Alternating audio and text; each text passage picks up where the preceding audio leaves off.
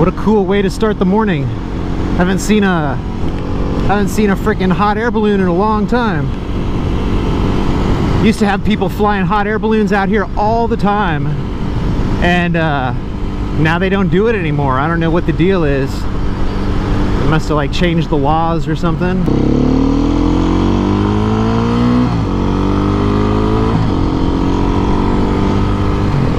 Yeah, right underneath them, dude.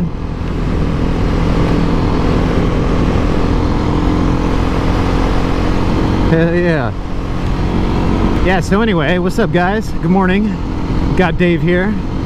And this is like the main point of this mission this morning right here is I heard that Rock and Roll Pizza has gone out of business. And so I'm gonna go down there and see what's going on. Like, I tried calling the other day and it was just like it was that off the hook, you know, how it's just like it was just doing that. And so I don't know, kind of makes me think that, you know, like if the line's disconnected or something. But wouldn't they have like it would be like, I'm sorry, but the number that you have dialed has been, you know, like wouldn't they have that recording or something? Like I don't know. So it makes me wonder. Hopefully they didn't go out of business, but at the same time, I haven't been there in a long time, so it's not like I'm someone that's keeping them in business. You know what I mean? Like I'm just another one of the people that never comes by, and therefore they don't have enough business, and then, you know, they don't have enough money, and then they go out of business. So I can't really talk like I've been supporting them because I don't go there all that much. You know, I'll go there maybe like twice a month. But the reason why Rock and Roll Pizza is so special to me is because I've known the owner guy ever since I started riding street bikes. You know, like I met him and his daughter when I was in my MSF class, and like one of the last days, like when we were like almost graduating out of the class, he's like, oh, by the way guys, I just bought the place down off of you know, off Easy Street or whatever it is, and I'm turning it into a pizza place, you know. So like when you guys get your licenses, you know, and like get your motorcycles or whatever, you'll have to like ride down there, because like it used to be a biker hangout. It used to be Chewy's, which is like a biker joint. Yeah, so when I get there, I'll look at my MSF card. I've got it in my wallet. I'll pull out my MSF card and I will see what the date is on that and figure out how long I've been riding for, and let you know how long I've actually known the owner and his daughter for. The original guy, whose name was also Dave,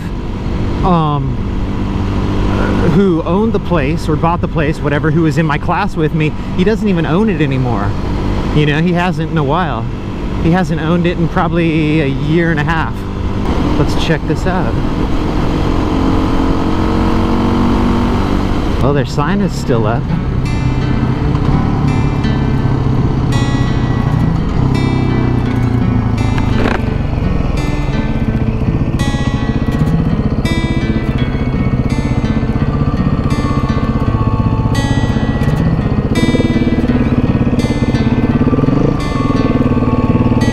Their sign is still there and their truck is still there. Wow, looks like the freaking, check that out. Looks like the roof is gonna freaking fall down, dude.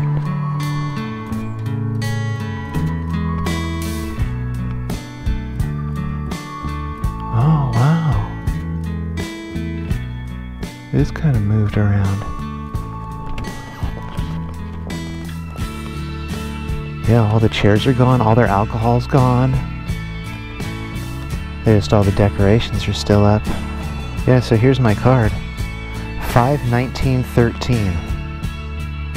So, yeah, so basically like the middle of the year, 2013. And I remember it was about half a year until I got my license. So basically the beginning of 2014 is when I started riding.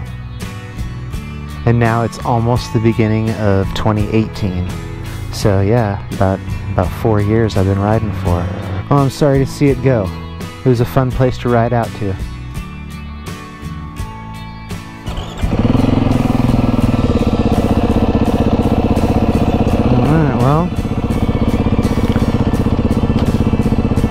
so long, dude.